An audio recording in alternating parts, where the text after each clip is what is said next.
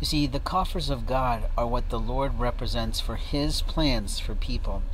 Sometimes He plans for people to have relationships that don't go well so that they face themselves, learn about who they are inside themselves, within their soul, deep within their soul, arrange themselves to fix their early childhood faux pas and flaws, and mature themselves into children of God.